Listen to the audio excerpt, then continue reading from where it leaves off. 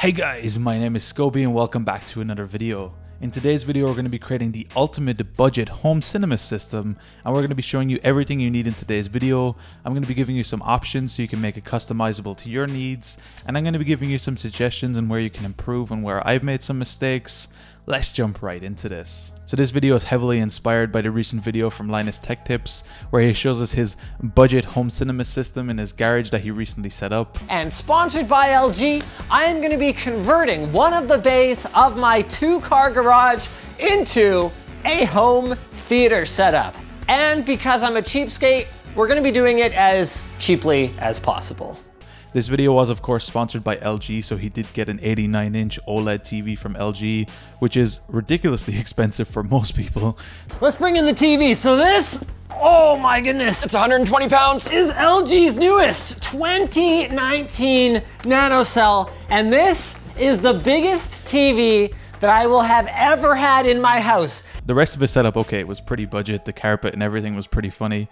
But today I'm going to be showing you a true budget home cinema system. We're going to be using a projector. I'm going to be including a screen. I'm going to be showing you everything you need for the video. Let's jump right into this. So the centerpiece for any home cinema system is going to be either your screen or your projector. In this case, we're going to be using a projector, and we're going to be using the AUN M18. Now this is a projector I bought from AliExpress. It costs somewhere between 150 to 200 euro depending on when you buy it. I've seen some flash sales to get it really cheap. I got mine from Spain. I had it here in a few days, but it's a full HD projector, and I would recommend most people to get a full HD projector, especially if you're going to a big size. It's well worth the expansion of the budget just to get a 1080p.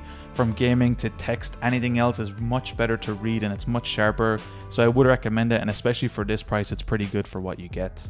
So the projector itself is overall quite nice. We've got a lot of ports and a lot of options on this projector. It does have a couple of HDMI ports, there's an SD card slot, we have a USB slot built in, which is also really nice in this case. So I am going to be leaving links in the description down below to the projector and all of the other products I'm going to be showing you in today's video, so you can check all of those in the link down below to get everything. So there are some things I want to mention about this projector. One is it is full HD, although it does have to go quite far in distance to get some good height. I believe you have to go 3 meters away from a wall or screen to get 100 inches in size, so keep this in mind. You do want to go pretty far away. And to use the controller, the IR blaster is on the front of the projector, so keep this in mind with placement and where you want to put it. It is going to have to be in some position around there. Now for the projector itself, the sharpness overall was fine for me. I did have some blotches and spots that I got directly from the factory, although for the price I can't complain too much about the quality of the lens. For the most part it's pretty good, and you won't really notice them unless you're specifically looking for these things. So when you're actually gaming or doing whatever on this, you really get lost into it, so I have no complaints for the most part for this. I do have some things I do want to complain about the projector though. One thing is it's quite loud. It's not the loudest projector I've ever had, but it's not the quietest either. So the fan is quite loud on the side of this projector. It can get pretty beefy, but once you connect it up to some external speakers, it's not so annoying. But depending on the placement of the projector, if it's really close to your face or really close to anything that you're sitting down next to, it will be an extra bit of noise to keep in mind. There is also a keystone that you can do in 15 degrees either way, I believe, and 30 degrees in total. So there is some nice extra flexibility with this. And overall the projector quality is pretty good. The build quality is quite nice. It's got this nice two-tone finish on top of the projector, and the 1080p is quite good on the projector.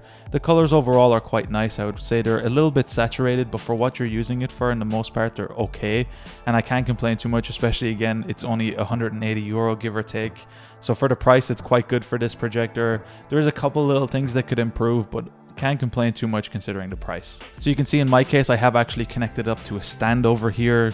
So the stand I'm using for this is actually not really meant to be a projector stand. It's just something I had lying around that I wanted to experiment with. You can get these stands really cheap. They're like 20 euro for 2, and all I did was remove the foot screw on it and it managed to fit into the same hole. It was the same size, so it's not really meant to be there. So I cheated a little bit with this, so I kind of had it for free at home. But there is some nice projector stands you can get. You can even get some tripod attachments, so you can actually have it as a full table base for the projector, which is another nice option. So depending on how you want to do this, maybe you actually want to wall mount it or anything like that, there is some mounting holes on the bottom, so if you get the correct mounting solution you will be able to do it like that. So that's enough talk about the projector. Let's move on to the screen. So in this case I managed to get a 200 by 200 centimeter screen, so it's a full square screen that I got on Ball, I think for around 60-70 euro, although you can get smaller and bigger screens depending on your needs. But I wanted to get a big enough screen that would cover my my options. So if I wanted to move it in the future, the screen, I have a little bit of hit and miss on it because of the big tripod base. It's quite annoying. You can't adjust the angle. So for example, if you want to push it right in against the wall, say with the 2 feet flush against the wall, you actually can't do this with this projector, which is a little bit annoying. But it's a little bit frustrating that you can't adjust this with a circular band or something to change the angle of how the projector is. Although I kind of understand based on the screen, but it's still a little bit frustrating nonetheless. Setting up the stand is really easy, and it also folds away quite nicely. In this case, you can see we have a lot of options with the height adjustment for the stand, and we can really adjust it to fit our needs. What's nice about this stand and screen combo is you can actually completely remove the screen from the stand. So down the line, you could fully wall mount this or mount it on a roof and then get some more options, so you don't actually have to use the built-in stand. So one thing I'm not going to be talking about directly in this video or giving too many suggestions is audio, but I want you to really consider, depending on your budget, what you can afford for this. So in my case, I just happen to have some speakers lying around so I can use those, and I have a bunch of headphone options depending on your setup. But depending on your needs, there's a bunch of different speakers, and I'll be leaving some links in the description that you can check some out. But for me, what I was using is the Trust Titan primarily because I had those lying around. I already had those at home. I used them quite a bit. So they're quite easy to set up. They've got a sub, they're a 2.1 system. I recommend the speakers. They're quite cheap, around 70-80 euro. And they also have a Bluetooth model for 100 euro, so it's quite a good option also. But this depends again on your needs and what you're going to be using it for. I would recommend these speakers, but it depends on your budget, how big your space is. So this is a little bit hit and miss depending on where you're putting it. But these are good speakers. I'd recommend them nonetheless. Anyway guys, that's been my video on the ultimate budget home cinema system. We have everything we need here: the projector, the screen, the stand, kind of. I quickly touched on the audio department just to recommend that you actually get some external speakers, because the speakers on the projector, while they're okay, they're not really great for long-term listening. Anyway guys, hopefully you enjoyed this video. Linus, of course, no disrespect. I've got your water bottle back here, lttstore.com. And yeah, thank you guys so much for watching. If you did, be sure to drop a like, subscribe if you're new. Again, links to everything is going to be in the description down below if you want to check anything out. Anyway guys, thank you so much for watching. Until next time, as always, keep it saucy. Peace.